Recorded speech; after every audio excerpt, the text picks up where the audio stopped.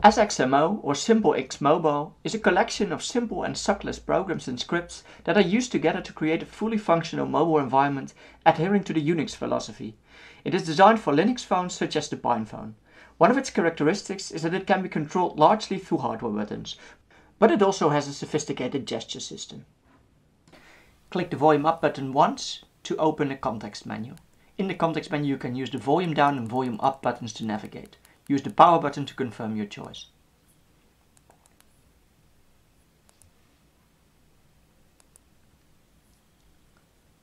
Pressing the power button twice will open a new terminal. Pressing the volume down button will change your layout configuration in DWM. Pressing the power button once will open or hide the keyboard. The keyboard itself has multiple layers which you can cycle through.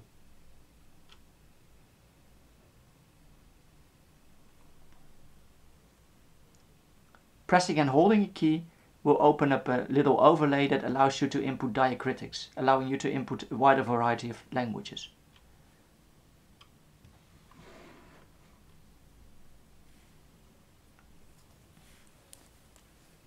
Holding the volume down button for a longer time will close a window.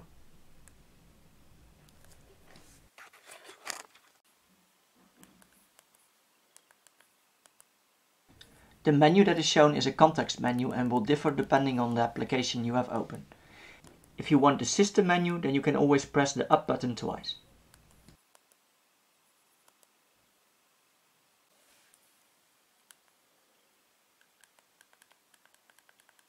In the status bar on top you will see default things like the time, but also a W to indicate that your wireless is working, an M to indicate that your modem is on, and when you're connected to your power grid you see a C for charging and a percentage, or you see a D and a percentage for discharging. You also see the volume of your sound and what output device it is using, like S for speakers and H for headphones.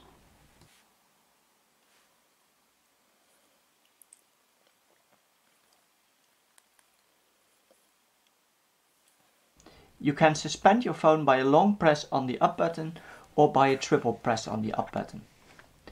This goes in 2 or 3 stages. The first will lock only the input, the second will disable the screen, and the third will actually suspend the phone in a deep sleep. Pressing the power button 3 times in quick succession will subsequently wake the phone up again. Of course you don't have to do everything using the hardware buttons. You can use the gesture system that Sxmo offers as well. Swiping from and to the edges of the screen will switch workspaces. Swiping down with 2 fingers to the bottom edge will close a window. Swiping with 1 finger up and down to the top edge will show and hide the context menu. Doing the same on the bottom edge will open and hide the keyboard. Swiping vertically along the right edge will emulate scrolling. It simply sends key press buttons, which is very convenient for use with terminal applications. The distance of your swipe matters here. A short swipe is equivalent to 1 up or down arrow key, a longer swipe is equivalent to 3 keys, and a very long swipe is equivalent to a page down or page up action. Swiping from left to right along the bottom edge will emulate the press of an enter key. There are various other swipes available as well. Please check the documentation for those.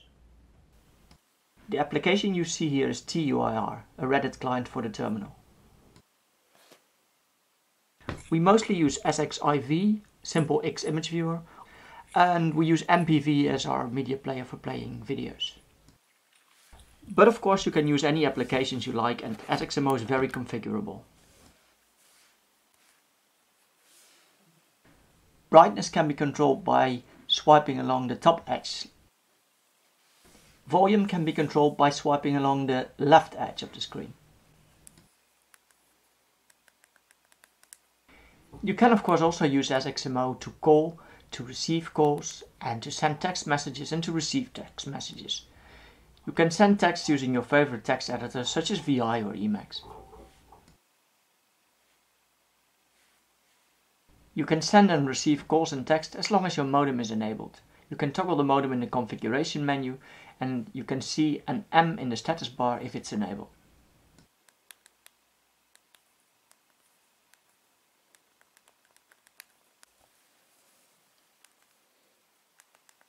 We use the application megapixels for the camera. This is functional, but at the moment it is very laggy and still needs some work.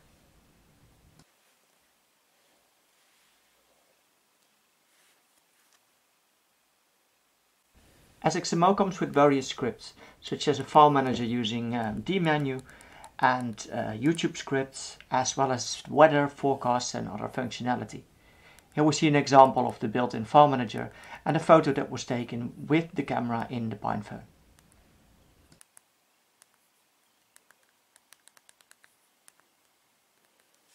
I want to showcase some terminal-based applications that work nicely with Sxmo. Here you see WeChat, an IRC client which I'm using over an SSH connection to my server, where it's running in Tmux. Of course you can always run WeChat natively on your Pinephone. And this is NeoMud, my mail client.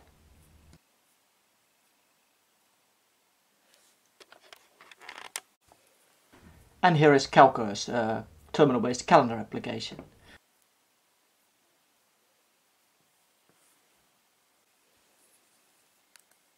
Last but not least, let me show you that we use XDM as our login manager.